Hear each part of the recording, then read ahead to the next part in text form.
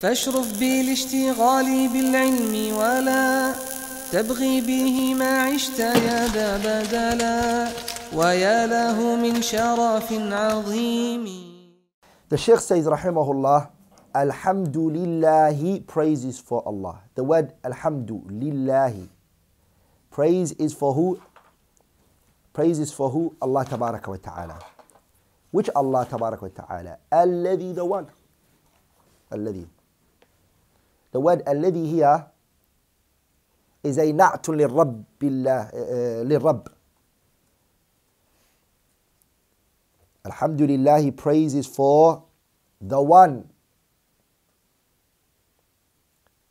whose virtue, who's bestowed upon us, alladhi, the one based on his vast virtue and his vast kindness and generosity. What did he do? Faqahana. Allamana, he taught us. Praise is to the one. Alladhi, this is his characteristics. Now the Shaykh is going to give you the characteristics. The one who what? Due to his vast. The alladhi here means the one to his vast generosity and kindness. What did he do? Faqahana, he gave us understanding. He gave us understanding. Allamana al-fiqh. He taught us fiqh bit-tafaqquhi. He gave us the understanding of fiqh. ولذلك, it has come as فقه in فقه الذي فقهنا, صح? In the form of what? فعل. صحيح? The word فعل, that sigha of فعل, it shows tadrij, graduation, like when something is done gradually. It means when something happens over a period of bit by bit. In other words, فَقَاهَنَا عَلَّمَنَا, he taught us. The fiqh, it came how? One time, all of it? لا. He taught us bit by bit, time over time. ولذلك, my beloved brothers, الفقه لا يأتي بغتة. Fiqh does not come one time. And you don't gain fiqh فجأة, once, suddenly. You don't gain it like that. وَلَا دُفْعَةً وَاحِدًا. Allah, you won't just get it at once. Fiqh is not something you learn overnight, or daytime, or weeks, or months, or years. Something your whole life you'll spend inside it. Fiqh is your life, it's your umr. That's what it wants from you. It is not something that you can take simply and easily. I studied fiqh and I specialize in it and I know fiqh and I'm very good at it. That's my field. Abadan, la. Fiqh is from the ulum that has no ending to it. لأن nawazil. Nazila comes, a new contemporary issue occurs, it requires qiyas and it requires understanding and comprehension of it. So fiqh is not 1 or 2, 3 or 4, 5 years. It's one of the ulum that require يحتاج إلى عمر. It requires a person's lifespan. That is what it requires. So فقهنا, he is the one who what? Who taught us fiqh, أي فهمنا في شريعته. So the question arises, my beloved brothers and sisters, الذي فقهنا, the one that gave us fiqh. Should we say فقهنا and fiqh? Remember, what did he say لغة? What did it mean? That's لغة, right? So do we use the word fiqh here, الذي فقهنا, the one who gave us understanding, that is, and لغة. So that understanding can be anything. It can be science, it can be maths, it can be English. Or should we say الذي فقهنا, the one that gave us fiqh, يعني فقه الاصطلاحي, معرفة الأحكام الشرعية العملية المكتسبة من أدلتها التفصيلية. Should we take that definition? Why have you chosen that definition over the linguistic definition? لماذا? What context? So we're studying قواعد الفقهية, and it's more befitting to say that this fiqh here is not the fiqh lughatan. It is fiqh which is istilahi. Are you with me, brothers? And the reason why we said that it's more ansab, more befitting for the position here to say that it is fiqh istilahi, is so we can get out of the balagha benefit, which is bara'atu al-istihlal. Bara'atu al-istihlal. You remember when we studied the kitab قواعد الفقهية by Sheikh AbdulRahman Nasir al-Sa'di. What did he say? جامعة المسائل الشواردي, صح? جامعة المسائل الشواردي was what? Bara'atul Istihlal. In other words, in the beginning of the book, he's giving you understanding of what subject you're going to be studying. Are you with me? لذلك even Muhammad Amir al-San'ani rahimahullah, in his poem قصب السكر, what did he say? He said الحمد لله حمدا لمن يسند كل حمدي إليه مرفوعا بغير عدي متصلا ليس له انقطاع ما فيه كذاب ولا وضاع. He said الحمد, which I'm praising Allah, a praising that is connected, that is not disconnected, a praising that there's no fabricate, a liar not in that chain of, you see, that is Bara'atul Istihlal. He's trying to tell you in the beginning that you're going to be dealing with sanad and matan. This is balagha, this is the eloquency that the Arabs have, which is called Bara'atul Istihlal. In the beginning of the book, you start getting an understanding that this is going to be about this particular topic. So that's what we're going to take. الذي فقهنا أي فقه الاصطلاح. So we can have that Bara'atul Istihlal out of it.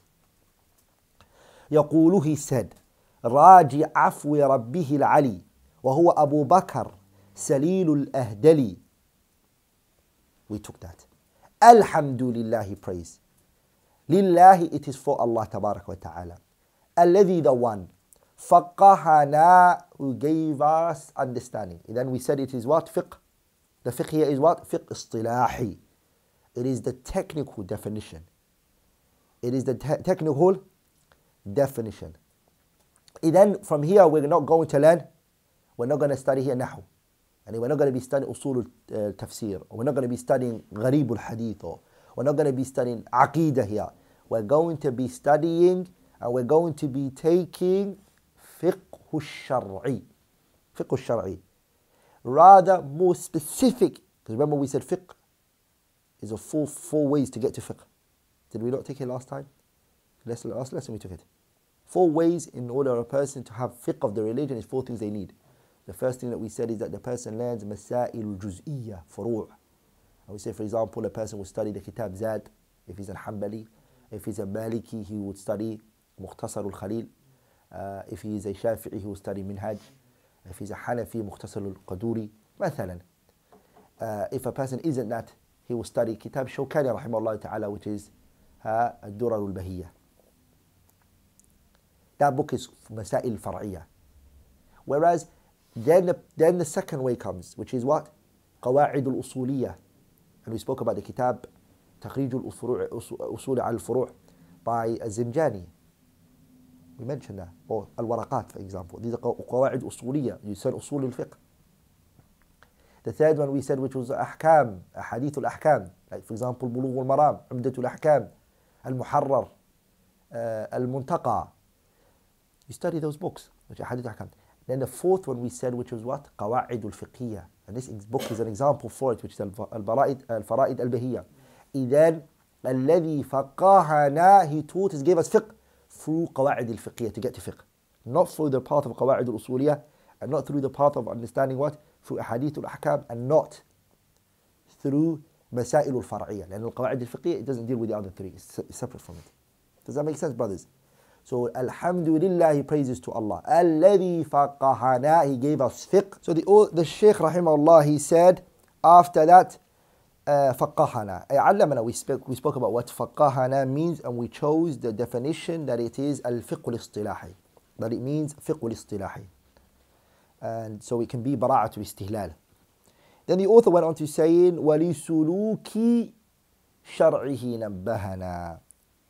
وَلِسُلُوكِ شَرْعِهِ نَبَّهَنَا. لِسُلُوكِ. The word suluk is to tread on. Suluk, it is salaka bil fatha. Are you with me? Salaka bil fatha. And it's from the verbal noun of the word salaka. You know, لِسُلُوكِ, it comes from the word salaka bil fatha. Are you with me, brothers? And it is a mazdar. It is a what? It is a verbal noun. And it means when you go to something and you tread on it. It means when you walk it, when you take something. Now, brothers, pay attention.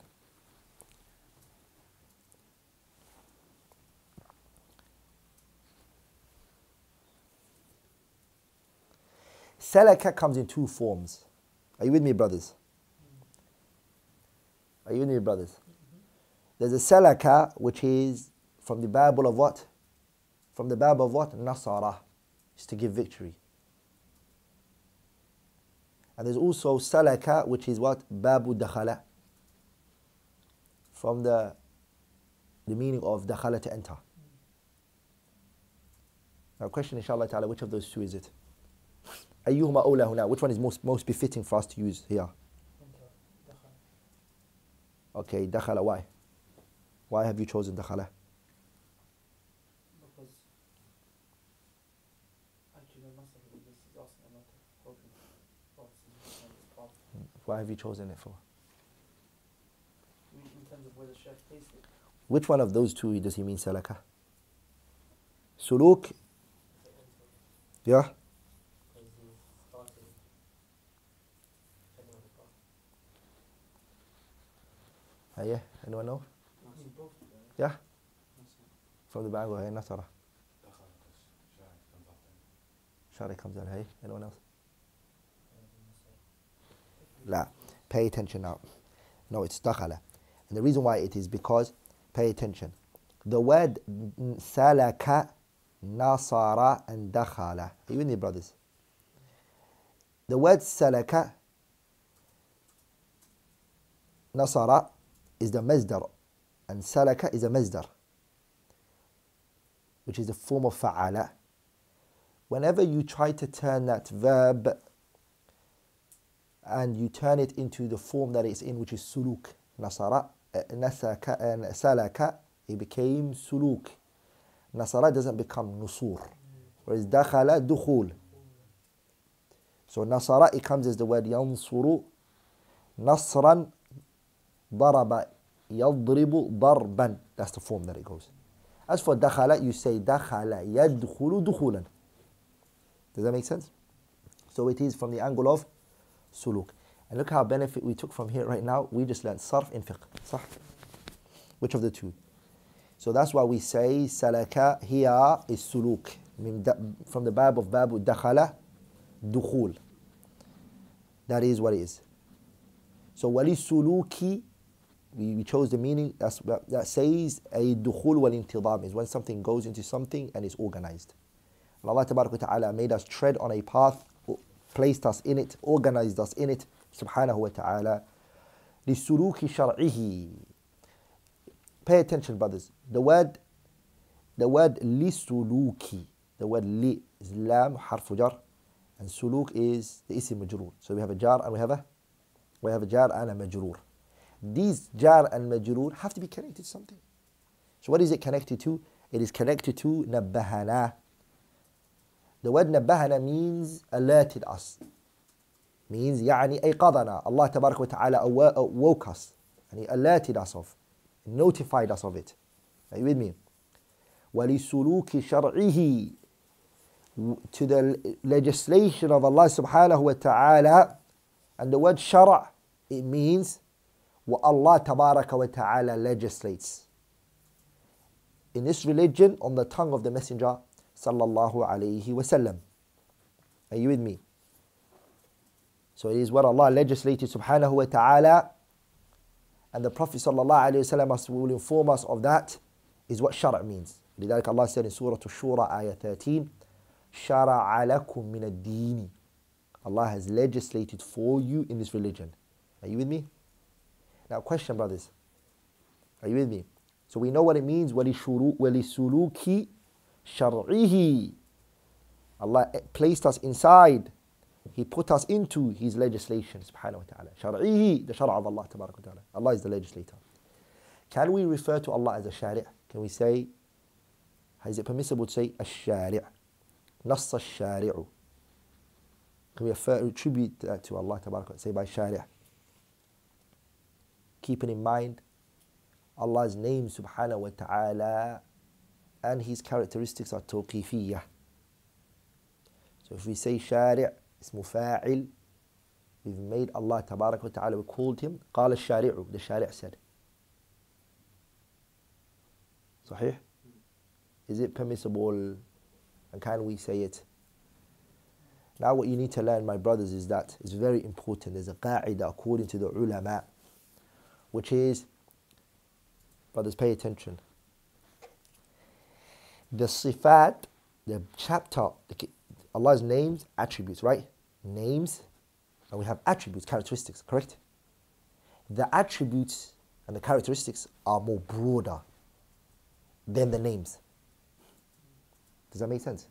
I mean, Allah has attributes that are not names. Allah has attributes that are not names. Like, for example, the attribute of istiwa. Can you ever call somebody Abdul Istiwa? Does that make sense? Nuzul, Allah comes down and He descends. Can you call a person Abdul Nuzul? But it's a characteristics. It is characteristics. But every single name has a characteristic in it. Every name of Allah, it has what? Characteristics. Allah's names are not mujarrad a'lam. We took the qa'idah before. أعلام باعتبار دلالته على الذات وأوصاف باعتبار دلالته على المعاني. Pay attention. There's something that's more even broader than the characteristics. It is not even a characteristics of Allah. It is not. So characteristics are more broader than the names of Allah. And this third one is more broader than the characteristics, which is al-ikhbar, when you're informing about Allah. Are you with me? When you're informing about Allah subhanahu wa ta'ala. For example, sometimes people say Allah is wajibul wujub. Sah? You hear that a lot. Allah is wajibul wujub. And it's obligatory for Allah to exist. This is not a characteristics. This is not Allah tabarak wa ta'ala's name, but you're informing about Allah. Idan al-shari' it is what? Is ikhbar, informing about Allah. It is informing about Allah tabaraka wa ta'ala. And the qa'idah according to the ulama is what? باب الصفات أوسع من باب الأسماء وباب الإخبار أوسع من باب الصفات. It's a qa'idah. That the chapters of the characteristics of Allah are more broader than the names of Allah. And informing about Allah is more broader than the characteristics of Allah subhanahu wa ta'ala. So based on that, we can say, نص الشارع. Are you with me, brothers? Sometimes the scholars, they would use the word shari' for the Prophet. Are you with me, brothers? That doesn't mean that the Prophet ﷺ is a legislator. It means he is informing us of that which Allah has legislated. Are you with me, brothers? He is what? He is informing us of what Allah has legislated subhanahu wa ta'ala. وَلِسُّلُوكِ شَرْعِهِ. And Allah tabaraka wa ta'ala, He has what? On the path, the path He has placed us in. This is praise to Him. All of this is hamd for Him, praise for Him, that He has placed us inside His legislation. That Allah's legislation is what governs us. That Allah tabaraka wa ta'ala has placed us. Nabbahana. Nabbahana here means ayqadana. He awoke us. Awoke us from what, brothers? He woke us from ignorance that we were in. He awoke us up from the misguidance and the confusion that we were in. He brought us to what? He brought us to guidance. Nabbahana means here, ay hadana. He guided us. He, Allah tabaraka wa ta'ala, guided us. And as you all are aware of, the guidance are of two types. Hidayah, which is hidayatul tawfiq. And the second one, which is hidayatul irshad. Hidayatul tawfiq wa dalala. Hidayatul tawfiq wa dalala is the guidance which Hidayatul tawfiq, it means that Allah tabarak wa ta'ala, He places the haqq inside you. That the truth enters your heart.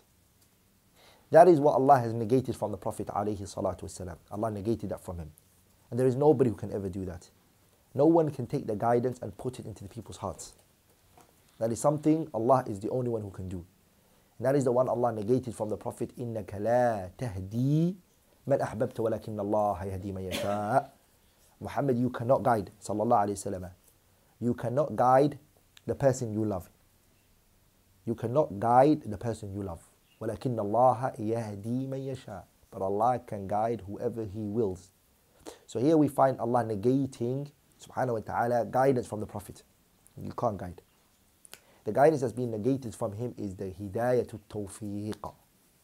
Is to take the haqq and the truth and to place it in the heart of his uncle Abu Talib, and that's who the ayah came down on. to take the truth and to place it into his heart, that's something you can't do. It's for me. Only I, Allah, can do it. The second one, which is the one Allah affirmed for the Prophet. Allah affirmed it for the Prophet, which is وَكَذَلِكَ أَوْحَيْنَا إِلَيْكَ رُوحًا مِّنْ أَمْرِنَا مَا كُنْتَ تَدْرِي مَا الْكِتَابُ وَلَا الْإِيمَانُ ولكن جعلناه نورا نهدي به من نشاء من عبادنا وإنك لتهدي إلى صراط مستقيم. And O you Muhammad, you guide to the straight path. So Allah Tabarak wa Ta'ala is affirming for the Prophet what? He's affirming for the Prophet guidance. You guide. The guidance that has been affirmed for the Prophet is what? The guidance that's been affirmed for the Prophet is that he shows the path. He shows the path. That you know where to go and the road you need to take. When the Prophet said, sallallahu alayhi wa sallam, تَرَكْتُكُمْ عَلَى الْمَحَجَّةِ الْبَيْضَاءِ, I have left you upon a path which is clear. It is white. There's no darkness in this. لَيْلُهَا كَنَّهَارِهَا. It's night, that road. When night comes, there's no such thing as a night. It's daytime. Then the Prophet said, لَا يَزِيغُ عَنْهَا إِلَّا هَلِكَ. No one goes lost and that path. No one goes off it and turns away from it, except the person who is destroyed. لذلك the Prophet ﷺ was a hadi. He was a guider in showing the path. And that's not only something for him. That is a path that every single person takes who's on the prophetic path. There's a fa'idah I took while I was away right now in Egypt, was the Prophet ﷺ, hadith of Usama ibn Zayd, in hadith Sahih Muslim, the Prophet ﷺ stood up and he went on a utum min a'tam al-Medina. He went on a high place. You see, maybe a small mountain, a hill. And the Prophet ﷺ looked at Medina and he said, "Inni ara al-fitan, inni ara al-fitan khilal buyutikum kamawaqi' al-qatar." I see the fitna entering into your houses, just like when the rain comes, the way it drops, the drop places that it hits. So that way I can see every place that the fitna is going to enter. The Prophet said that. The scholars, they said, anybody who takes from the prophetic sunnah, from the Prophet's path, and studies the sunnah of the Prophet, and is really close to the sunnah, has a portion of seeing the fitna like that. There's a portion of seeing the fitna like that. كَمَوَاقِعِ الْقَطَرِ. And this is where the kalam of Ibn Taymiyyah meant by the alim and the scholar, يَرَى الْفِتَنِ, he sees the fitan قَبْلَ وُقُوعِهَا, before it happens. Whereas the jahil, the ignorant one, he sees the fitna after it turns its back and it goes. He was like, oh no, not while it's there, not while it's happening. Once it's gone and what had happened has happened, he goes, you know what, all this time we were in fitna. He doesn't realize. And then that's why the Prophet ﷺ's path is what gives you insight. You can see things. And if a person is dark and doesn't see that light, that white path, he can't see it. And he deviates, he's a halik, he can't see anything. As Allah subhanahu wa ta'ala said in the Quran, إِنَّهَا لَا تَعْمَى الْأَبْصَارِ وَلَكِنْ تَعْمَى الْقُلُوبُ الَّتِي فِي الصُّدُورِ. It is not the eyes that become blind. Because the road, remember, is white. It's the heart that goes dark. So the person can't even see the things that are right in front of them, it becomes unclear to them. And the poet, he said, وَلَيْسَ يَصِحُ فِي الْأَذْهَانِ شَيْءٌ إِذَا احْتَاجَ النَّهَارُ إِلَى دَلِيلٍ. It is not befitting for the mind. If we have to argue about the daytime, the sun that's out there, everyone can see, you are now questioning the sun that's out there. That is not befitting for the mind. When something goes that low and it becomes that pathetic, a discussion becomes that pathetic, it's not befitting to be discussed anymore. And that is exactly the atheist. The atheist, exactly that's what it's become. With the arguments and the discussions with them has become things that, it's like the daytime.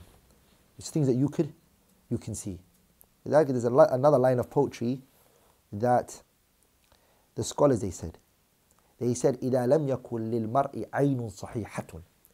If a person doesn't have eyes which are good eyesight, so you can see properly, فَلَا عَزْوَ أَنْ يَرْتَابَ وَالصُّبْحُ مُسْفِرٌ. Don't be amazed and shocked if the daytime becomes for him dark. In other words, if a person is blind, it's pitch black. You see, وَمَنْ يَتَّبِعْ, and anyone who follows لِهَوَاهُ, his whims and desires, أَعْمَى بَصِيرًا, he will lose his insight. So, wallahi, pay attention. This eye, if you ask those who deal with eyes and doctors who specialize in the eyes, they will tell you the retina or whatnot, the pupil. These are the things that gives you light, and this is what makes you see, and this is what makes you doesn't see. Without those, they say, without those things, you can't see. The hidayah, the guidance is like that for you to see things. The thing that can get rid of you not seeing is hawa. Just like the eye, if one part, there's a particular part, I don't know what it is, doctors know it, that if a person's eye get damaged from, they'll say to the person, there's nothing can be done for you. Surgeries and nothing will change it. This is just critical, it's gone. You're full blind now. Other times they can bring things back. Some places in Africa, they place fire on the side of the person's temple and then the eyes come back. You see, they fix it like that. Some people are like that when it comes to guidance. They are blind. The desire, the hawa has blinded them fully, they can't see. The things that a normal a person of normal desire, doesn't mean anything, he will say, well, I can see it. A person you think is of knowledge of kalaba sometimes may not see that.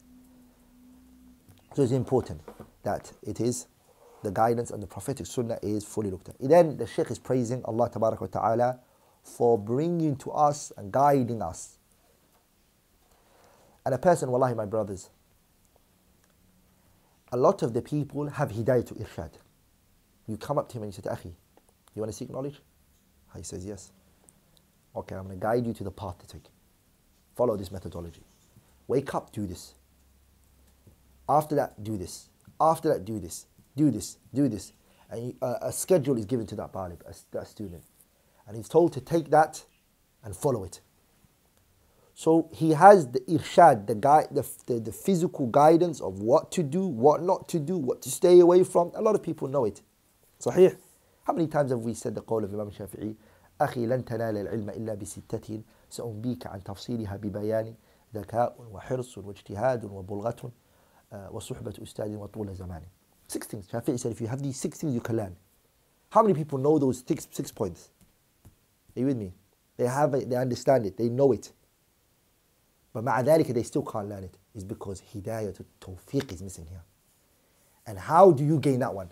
The one that gives you the schedule and the timetable is needed, but also the other one is needed, which is the tawfiq. This is what comes from dua. كانوا قليلا من الليل ما يهجعون وبالأسحار هم يستغفرون. Literally, Allah says, do they sleep at night? And that, you see, and they were ones, ashar, meaning at the times when the people are sleeping, they are asking for forgiveness, they are praying. And this is where Imam Ahmad got upset with the student who came and visited him. And he came to him, Ahmad said to him, when he saw the water outside his house, he brought water for him and he left it there. And Imam Ahmad went and he prayed his qiyam and he did what he did. And he came back to give him another water for Fajr this time. But when he saw that he hadn't used the previous water, he said, طالب علم ليس له ورد من الليل. A student of knowledge, and he has no portion of the night. So the hidayah to tawfiq, which is Ya Allah, this one no one can give you. لا ملك مقرب ولا نبي مرسل. No angel that is closer to Allah can't give it to you. No prophet can even give you this one, which is the one that Allah places in your heart, that tawfiq. That one comes with dua. That comes with a tadarru' ila Allah tabaraka wa ta'ala. That one comes with al-ibti'adu anil ma'asi, stay away from sins, staying away from that which Allah has prohibited. When Imam Shafi'i rahimahullah came to his Shaykh Waki' ibn Jarrah al-Ru'asi, and he said to him, شكوت إلى وكيع بسوء حفظي فأرشدني إلى ترك المعاصي وقال إن العلم نور ونور الله لا يهدى لعاصي. He guided him, stay away from sins. Hidayat al-tawfiq. That one, my brothers, is what comes with, it comes with Allah tabarak wa ta'ala. So the Shaykh rahimahullah, he means both. That you guided us with what? Showing us the path. And showing us how to get things. And also what? Also you placed that in our hearts. You've placed it what? In our hearts.